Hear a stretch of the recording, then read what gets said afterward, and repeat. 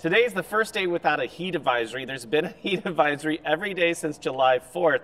And during the dog days of summer, you may be wondering, like, how do I keep my dog safe from overheating? It's a question I've had. Dr. Brittany Capert's here from Big Dog Ranch Rescue. Now, when I'm walking Tito, I feel like I can't do that 5 p.m. walk down the street that he's used to because it just seems like it's way too hot. It is absolutely too hot for your dogs. We encourage very early morning walks, late in the evening walks. Try to keep them out of the heat of the day, and obviously in Florida that amount of time is a little bit different than the rest of the world, but yeah, still hot at 5 o'clock. Cruella is our star of the show this morning. Cruella, come here, Cruella. Just smelling our photographer's foot, Lewis, right now, and she has. Can you show her light skin under her belly? I absolutely can.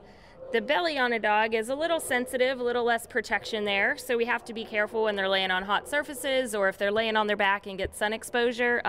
Dogs can indeed get sunburned. I did not know that. That's yeah, so we'd say a physical barrier, a little t-shirt. You can wet that t-shirt to help keep them cool a little bit longer.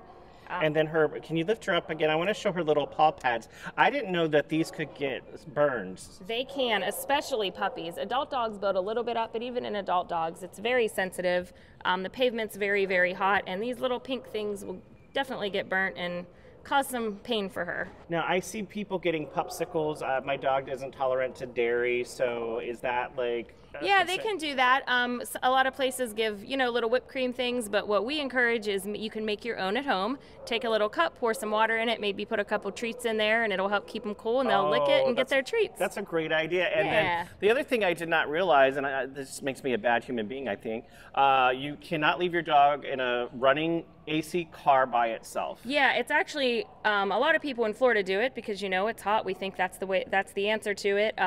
You aren't legally allowed to leave your car running with an animal in it or a child. So we encourage you just to keep your pet at home, and you're not a bad dog owner. A lot of people don't know that.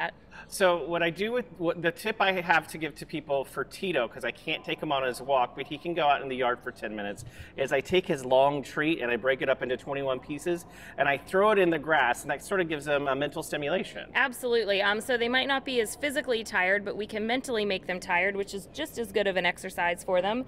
That's a very good thing. Anything to kind of distract them, give them some extra playtime inside. All right, if you want to adopt Cruella, and who wouldn't, you go to bdrr.org. Back to you guys in the studio.